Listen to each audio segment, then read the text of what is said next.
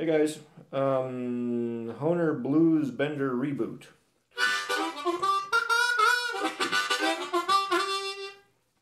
Hohner for a long time has had some cheap harmonicas, like the Blues Band, the old Standby, Pocket Pal.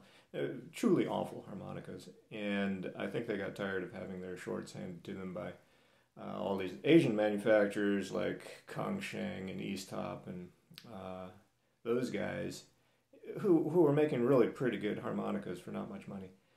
And they decided, genug, fertig, don't want to do that anymore.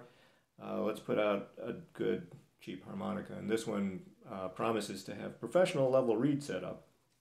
Not sure what that means. It means probably that they paid somebody to set up the reeds. But I opened the harp up, and the gaps were set really, really well. It was playable out of the box.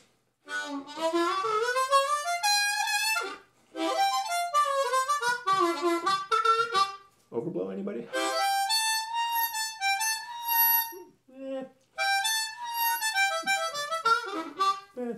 Maybe with some tweaking you could get that to work too. Tone is a little thin, but it's not too bad. It compares okay with some of these other inexpensive harps.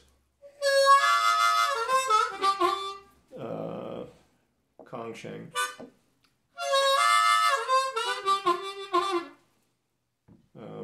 This one's a little bit reedier, but not quite as reedy, for example, as the Easttop.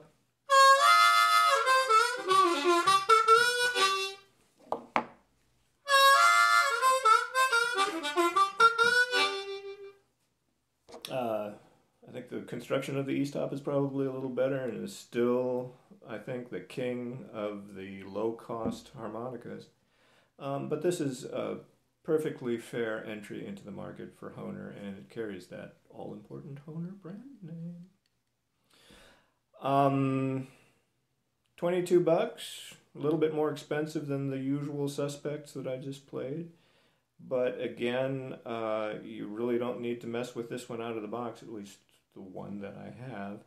And I can't say anything about the durability because I haven't had this one for very long. But I think Hohner did well putting this one together for not a whole lot of money.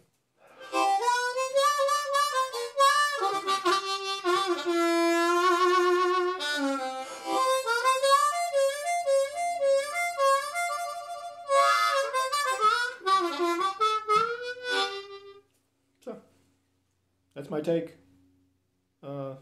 Good job, guys.